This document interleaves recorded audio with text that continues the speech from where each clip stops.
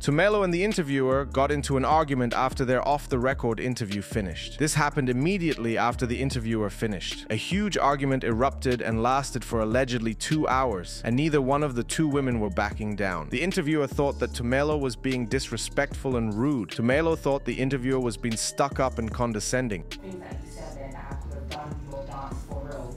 Hold on 1 second. You might be ignorant, but I'm more ignorant than you. No, I guarantee you. Trust me, I guarantee you. but I'm mature. You have no choice. You're old. Okay, you're spitting at me. You're old. You're Then spitting. back up. You're spitting. Then back up. All I'm saying to you is that handle yourself well. You're a very young girl. There's no need for you to behave the way That's you why you're behave. jealous. I still have Jealous of what? plenty of times you're dead in old age.